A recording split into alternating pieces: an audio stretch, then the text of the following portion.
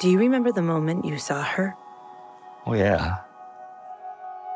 When our eyes met, and it was not a hatred, it was a compassion look.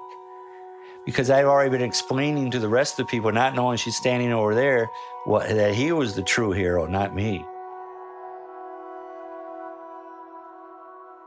You know, I can still see his pupils. I can still see life in him. And when I say I feel like I saw his soul, like I saw the last speck of light in his eyes. So yeah, it was just like a connection I couldn't explain. I feel like also so much was communicated in that split second. It was really like just like a one moment connection.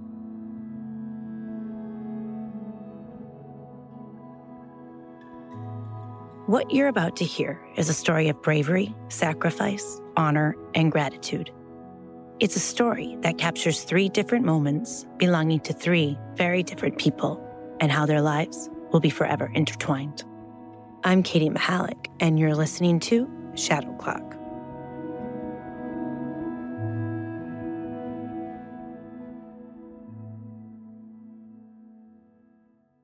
Tedd Wallace had been going to the U.S. Virgin Islands since 1977, and from his very first moment on St. Croix, he fell in love with it, enough to go back every chance he got. I still love going there, the aqua blues, and of course the great weather, and of course I substitute teach down there too. So Tedd has been teaching most of his life, but his career path is speckled with detours and eccentricities that are unexpected.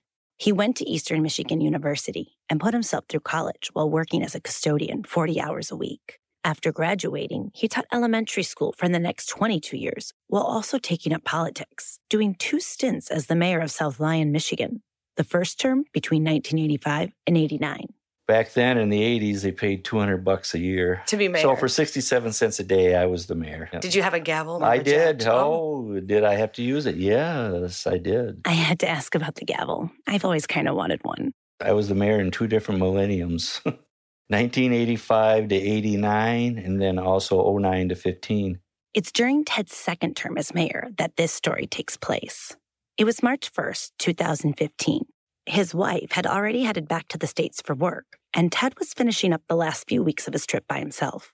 On this particular day, he headed down to the Renaissance St. Croix Carambola Beach Resort and Spa to boogie board, a hobby he had picked up while vacationing. For those of you who don't know what boogie boarding is, I'll let Tedd explain. A boogie board is a board of about 3 feet long. You kind of tuck it under your belly, and you go out about chest deep in the water. When a certain wave comes in, about every 7th or 8th wave is usually the good one, you jump and catch it, and you can ride it on into the beach. I have to admit, as Tedd sat across from me in his blue Caribbean shirt that was splashed with drawings of palm trees and native dancers, I had a hard time imagining him on a boogie board. Though it's not necessarily hard, it's definitely something you don't see the average 60-plus-year-old doing out on their own. With Tedd's white hair and typical not-so-fit American physique, it was tempting to smile as I envisioned him hitting the surf. Yet, as he talked about his boogie board and riding in on the waves, there was no denying the glint in his eye. He truly loved it. It's a good exercise. Even though at the time I was 63 years old, I just felt that I just enjoy it. That same day, a man named Bale, Shabaka, Kaza-Amlak was out on the water skimboarding. Tedd stopped to watch Bale, standing on the small board that glided across the water's surface as it was propelled by the breaking waves. Before I let you get to know Bale a little better, I should mention that I'm speaking with him via Skype from where he now lives in New York City. You might hear some sirens or background noise and some less than stellar audio recording. That being said, the best way for me to introduce Bale is to let you hear Tedd's description of him, followed by Bale's reaction to what Tedd had to say. Well, on the beach was this native of the island. He'd grown up there. He's 25, buff, in shape, masseuse, yoga instructor. He is, I don't know if you heard the term Rastafarian. He literally grew up in the rainforest. His mother had 10 children. Oh, I don't consider myself a yoga master, but some look at me and think that. After getting to know Bale, I totally got Tedd's all-like description of him, as Bale is pretty much one of a kind.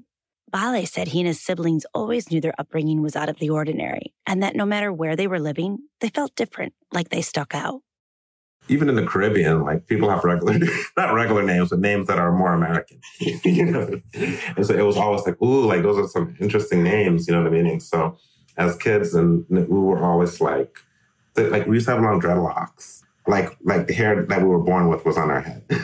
I remember as children, people would always want to take photographs of us, and my parents would be like, no, like you didn't ask permission. You cannot take photographs of my children or of us. You know what I mean? The best way I have to show you a photograph. Let me show you. Bale and his siblings had these long and beautiful locks that represented their Rastafarian background, as did their names. Bale's parents chose names that were Ethiopian names, a way of connecting their children to their African identity, rather than giving the kids traditional American names or a last name that would have been the name of their descendant slave owners. Between Bale's and Tedd's vastly different but both very unique lives, it seemed only fitting that their paths were destined to cross. However, at the time of their first meeting, neither of them had any idea they were about to meet again in a matter of moments. So I was on the beach there, and all of a sudden the gray clouds came in, and it was unusual to see it all gray. It's the land of so many blues. You don't see this very often. It was all gray, and it was drizzly, and all the people on the beaches that are staying there at that place has all gone off to their cabins and so forth. And I just, for some reason, I don't know what, maybe I just stuck it out, and after about a half hour, it all cleared up and was blue again. And I decided, well, I'm going to go out boogie boarding. Well, the one time I'm doing this, all of a sudden something very abnormal took place where the whole bay lifted. It was two forces came in each side into the bay, a huge wave in, but then it came back as a riptide and caught me and just was sweeping me out to sea. There was another man in the water that day, Sven Matsen, a man from Denmark. The first time Tedd called over to him for help, he didn't respond. Tedd, now getting sucked out further, began to panic. He was probably 30, 40 yards from me, but he was my last hope before I was going to be swept around to the far side of the rocks. Tedd yelled out again, as loud as he could. And this time, Mr. Matsen heard him. He signaled that he heard my call for help, and he swam to me. And he was a big man, magnificent man, size man. You know, Danes seem to be that way. And he swam right up to me, and I said, why don't you hook on the end of the board with me? We'll try to paddle out together. And he comes around. He pins my arm down to make sure I'm secure and safe, too. And we start to kick and go. So you were able to talk to each other? I talked to him, but he never had talked. He didn't talk back to me. He didn't answer me. He just answered what my wish was. Let's try this, you know. So we start to go, and he kicks me. And I turned to say to him, oh, not that way, because it would take us back towards the rocks. And he was sucked down and gone. And I instantly knew something wasn't right, but I didn't know how I could save him. I didn't know where he was. Not only was there no sign of Mr. Matsen, but Tedd was now being swept around the edge of the rocky coast, a coast made up of huge, sharp, jagged boulders. If the current took Tedd around that edge, he would be completely out of sight from anyone on the beach who still might be able to see him. I'm really being swept. I know I'm headed for a crash landing into the mountainside on the other side there.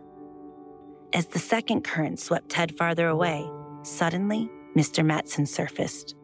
He's facing away from me. And I thought, oh, you decided to swim to the rocks. And, but I don't have time to deal with it. If you got your mission, fine. I got to do something in a while. Now I'm being caught into this other current that's always there. I knew about that current because over the years I'd warned people, get away from there now, you know, kind of thing. And I just couldn't get out of it. The waves the overall force of the other waves were just pushing me back towards the far side where there wasn't anybody.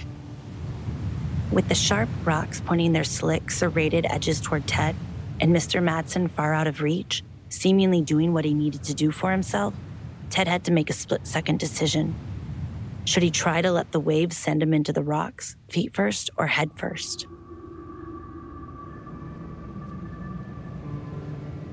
And now, just at the last second, I decided that I would, instead of going in head first, I was going to go in head first and try to grab the rocks. When I got there, I decided to go in feet first.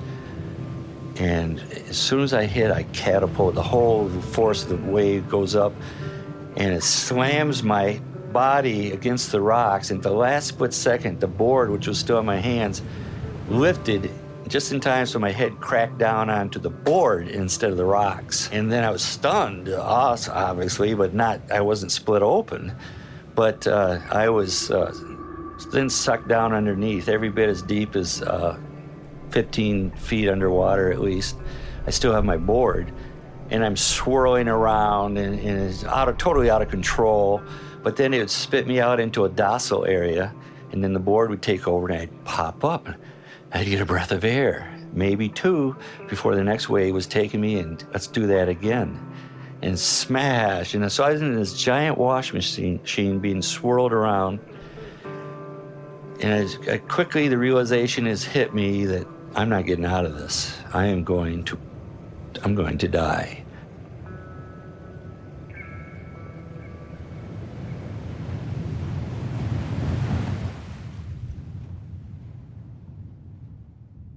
Back on the beach, Bale had come out of the water. He was sitting there with his wife and stepchildren.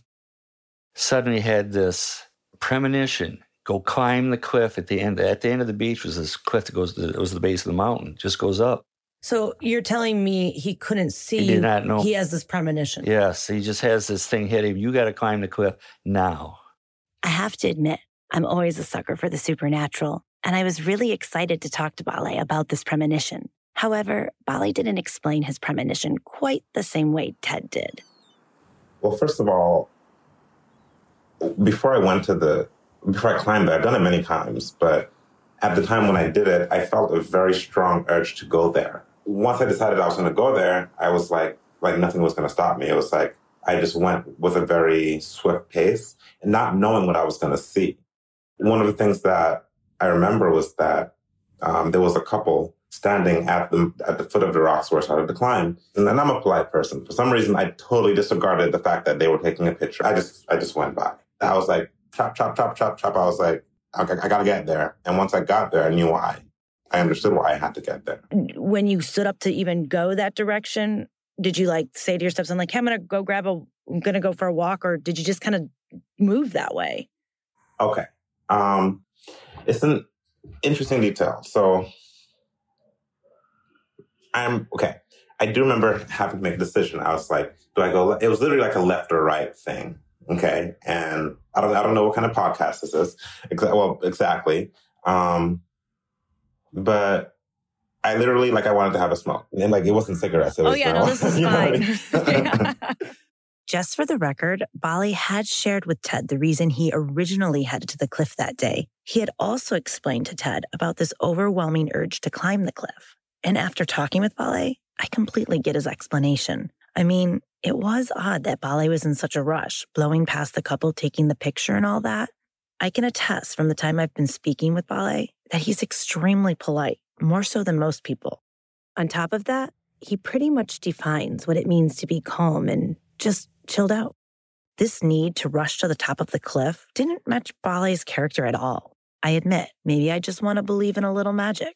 However, the fact is, at the end of the day, I most likely would not be here to tell you this story if Bale had made just one choice differently, especially the choice of grabbing a smoke. I do realize that was just the trigger to smoke. You know what I mean? Because I didn't have a smoke. After all, I didn't get up to have a smoke. I got up to go do something else. I just didn't know it. You must have really needed one by the end of the day.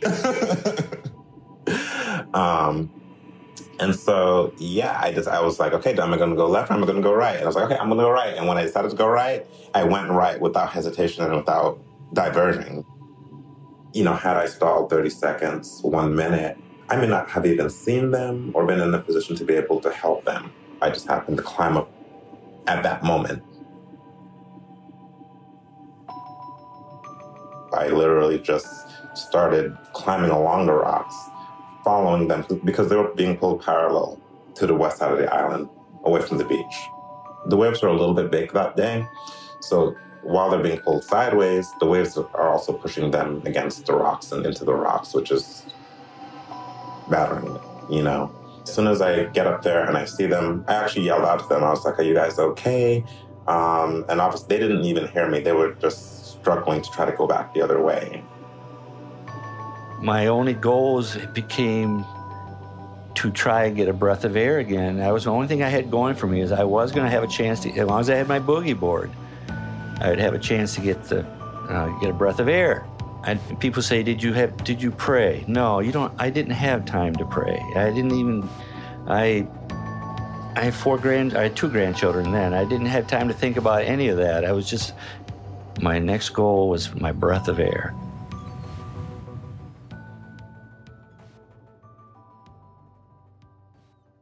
Once it started happening, I don't really have a concept of how much time elapsed, but everything happened so fast. I got down to the water, and I got down to Sven Matsen first. And I was literally like on top of a rock, like reaching out to him to help pull him up. And he was bobbing up and down in the water, but he couldn't, for some reason I didn't know at the time, he was still alive, I can see, but when I reached out to him, he wasn't responsive to reach back. Though Bale didn't understand why Sven wasn't reaching back, he did know they didn't have a lot of time. He also felt like if he went in after Mr. Matsen, he wouldn't be able to get both himself and Sven back out. He was a big guy, and so what I imagined was a millisecond. I had the thought about getting in the water to help him, and my logic said, no way, that's not a good idea, because I knew that with how rough the water was and how big he was, I probably wouldn't be able to help him from in the water. What Tedd and Bale didn't know then was that Mr. Matsen was having a seizure caused by the adrenaline and excitement. They found out later that seizures were something Mr. Matsen had experienced on and off throughout his life. This particular seizure had made Mr. Matsen very still and unable to move. You know, it was really like, I have to say, one of the most profound experiences in my life, because we had never met before, and we made eye contact, and I think, I don't think I know I was the last person that he literally had human contact with.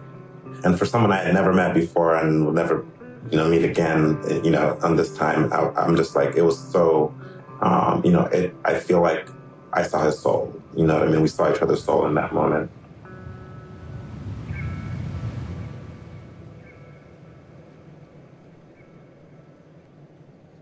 As soon as Bale realized he wasn't going to be able to help Mr. Matsen, he turned to see if he could help Tedd. And so if you can imagine, Tedd was further ahead in the current, which is why I got to Sven first, because he was behind Tedd. Obviously, he didn't see me coming. He didn't know I was coming. And so I think it was a great surprise to him when he saw me there, reaching out to him. And so the one time I come to the surface, where nobody in their right mind should be, was Bale Shabaka, reaching out. And I remember the water was swelling up and down because the waves were kind of big. And that was an area swimming made no difference. I mean, you were in trouble if you were in that turmoil. I initially tried to help him, and then the water swelled down. The first try, he grabs me by the fingertips. And just for about 2 seconds, I feel another person, and all of a sudden he just has to let me go. He was afraid I was going to yank him in. I remember, I didn't really have any fear of anything, although I knew that, in some of the rocks are jagged, there are sea urchins and whatnot, there's sea moss, so some parts are slippery. I had on no shoes, and I remember where I was standing. It definitely felt a little slick, but I just maintained a firm standing. Now I'm sucked down underneath, and I don't have my boogie board. And I'm just swirling down there, and all of a sudden I realized, oh yes, I do have my boogie board. It was Velcro strapped on, and I literally was pulling on the rope and got to my board underwater, and then it brought me back into the same sequence that I was in. And I was coming back to the same spot, and he tried again, but now we're down. We don't know if it was 3 tries or 4 between us. We just can't remember. But he finally gets me, so he's grabbing onto my wrist area, and I'm grabbing his wrist area, and that's a bigger hold. And he manages his way, he straddles me out on a pillar rock just out from him. And I was like, okay, the next time the water swells, like, I'm going to use it to help you get up and help me pull you up. I mean, I am just totally exhausted. I have over 100 sea urchin spines stuck in my feet and my legs and my body, and mine are in the big picture here. And he says, the next wave's going to lick you before it takes you. Get ready. Here it comes now, because my back's turned to it, see? And here it came, and he's screaming, now. The wave swelled up against the rock. Or I managed to get my toes in the crevice and lift with it at the right time. That's when I successfully got him out of the water. He got me up onto the little ledge that he was on, no more than about 2 feet wide. And I'm just laying there face down. And in a few moments, I managed to turn over, and I looked up at him, and I said in a calm voice, I don't know if you're going to like me or not, but you're my friend for life.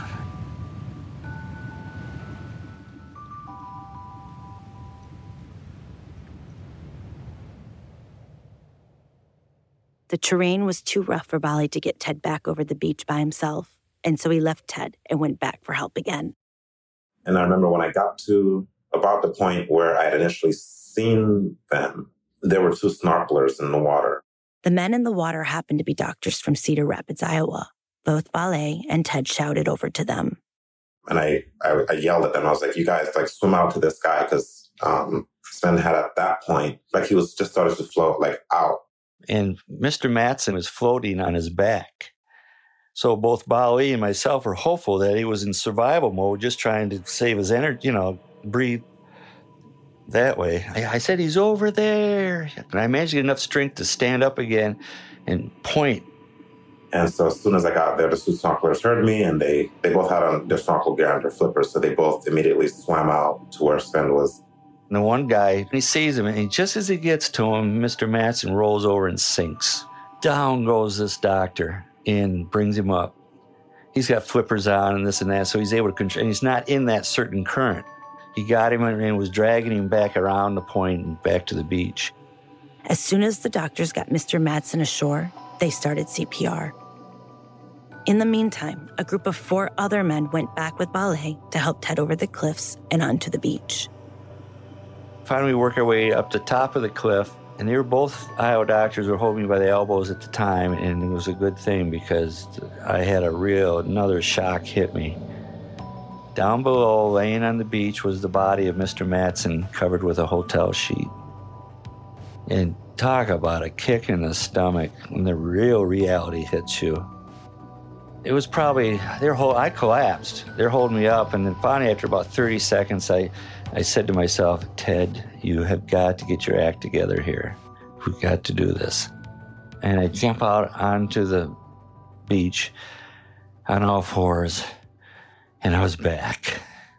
As the doctors from Iowa and Bale helped Tedd up, Tedd started to realize that a large group of people was gathering around him and pointing. He could hear them calling him a hero. About 80 to 100 people, I don't know how many of them, all come swarming up, and they're all yelling the same thing. And I said, no, you're mistaken. I pointed at him. He's right there. He tried saving me. They all got quiet, and they're looking off to the side, and about 20 feet to my left, standing by herself, was the widow, looking at me. And when our eyes met, she reached out in the universal look of, let's hug. I needed a hug. And I went up to her and we hugged, and I said, I'm so sorry this has happened. She squeezes me, she steps back, she floors everybody in her broken English. She points at him, he was a macho man, but he was not 20 anymore. He was 70. At that point, I think I kind of stepped away and wasn't like close to the whole situation. I kind of just stepped away and became very emotional. I just couldn't hold it together anymore. I just decided to go home. Me being there wasn't relevant anymore.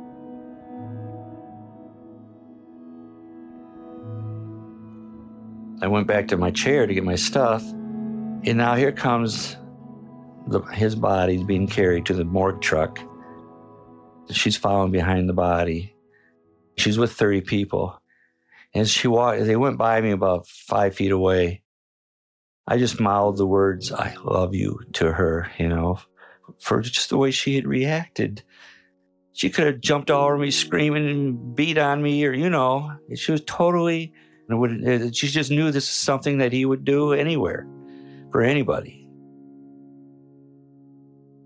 I asked Bale and Tedd what things were like for each of them after it all happened. In Tedd's case, he actually went to Mr. Matsen's funeral.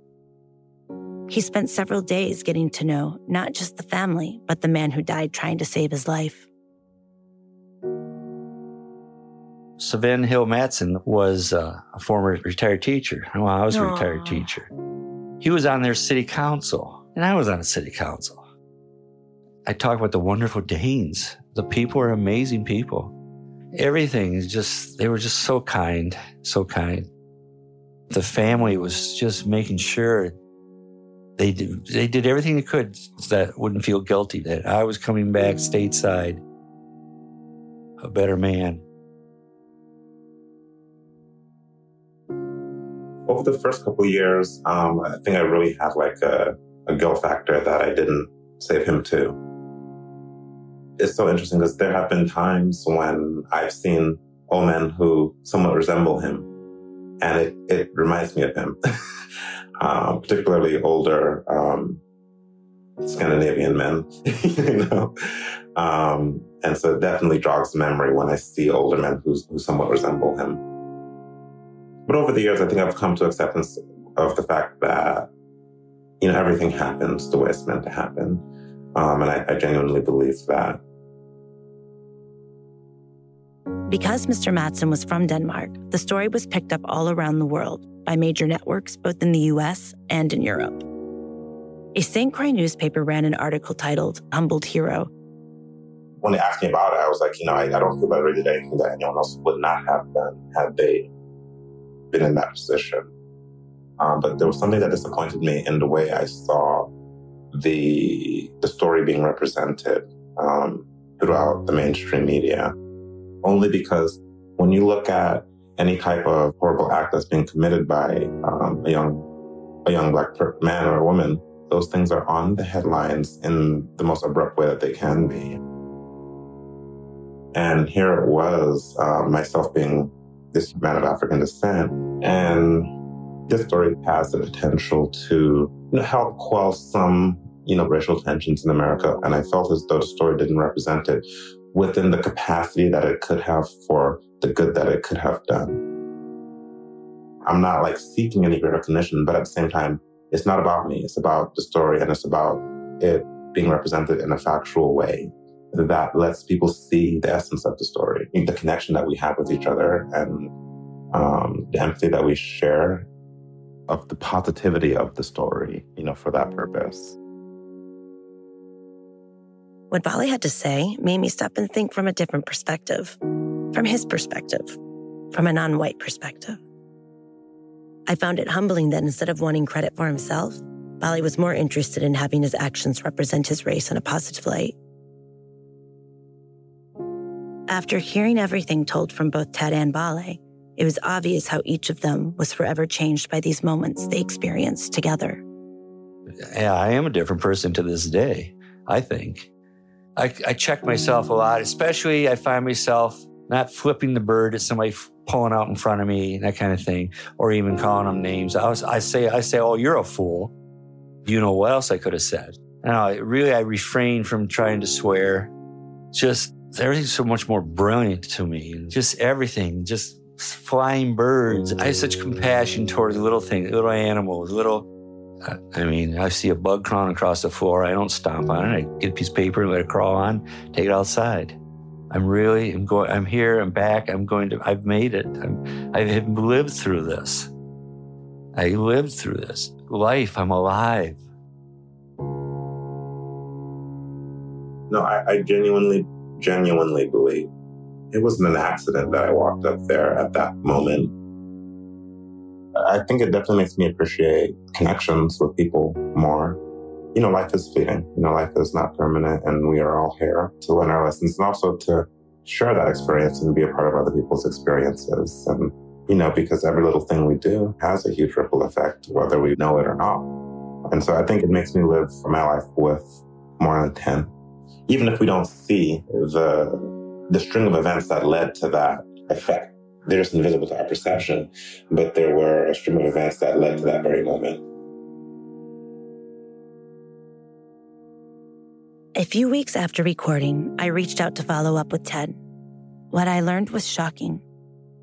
Tedd had died. He had had a heart attack. He died September 10th, 2019. He was 68 years old. The men in this story continue to remind me about the good in people and how our time on Earth is made special by the moments we share with each other. They remind me how fleeting life can be and how truly important it is to live in the moment.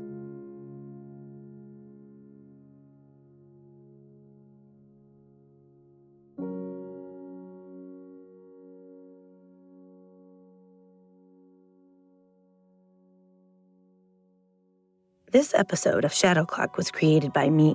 Editing notes provided by Adam Gould. Our post-audio editor is Josh Kobach. Additional post-production audio is by Matt Saro. Social media is managed by Alec Jansen and Kelsey Hayes. Music is credited to Pond 5 and Premium Beat. Content contributors, composers, and individual song titles for each episode can be found on our website at shadow-clock.com. Kate Cosgrove creates original illustrations for each episode of Shadow Clock, which you can also see at shadow-clock.com. If you like the show, you can spread the word by telling someone else about Shadow Clock, and, of course, by following us on social media. You can find us on Instagram, TikTok, and Facebook at Shadow Clock Podcast, on X, formerly known as Twitter, at Shadow Clock Pod, and on YouTube at Shadow Clock. I personally want to express just how much it means every time you give us a click, a like, a subscribe, or follow. And we love word-of-mouth endorsements. Your support means the world, and I can't thank each and every one of you enough. Speaking of thanks, a special thanks goes out to Janet Griffiths, Cindy Mahalik, Adam Gould, Alec Jansen, Kate Cosgrove, Alejandro Velez, Josh Kobach, Matt Saro, Johnny Messina, Bruce Sibley, Adam Zavaslak, Austin Krieg, Forest Hills Northern High School in Michigan, Duro Howard, Aaron Frank, Benny DeCatano, and Kelsey Hayes. This is also a good time to give a shout out and thank you to our guest, Bale Shabaka Kaza-Amlak, who is also a musician and artist. We've included links to his music on our website. Bale, you were one of our first interviews. Thank you for all your time and patience waiting for this episode to drop, and for sharing your life perspectives with me during our various conversations. I learn something every time we talk. To Mr. Matsen's wife and family, I want you to know that when I heard this story from Bale and Tedd, that your loss was never lost on me. I can only imagine the heartache you've experienced with Sven's loss, and I want you to know that I think of your family and Mr. Matsen often. To Tedd Wallace's family, please know that I'm so thankful to Tedd for sharing his experience with me. I was so sorry to hear about his passing after we recorded this episode, and I wanted you to know I've been truly moved by his story. I hope this episode is told in a way that captures each man's greatness. I'm Katie Mahalik, and this is Shadow Clock.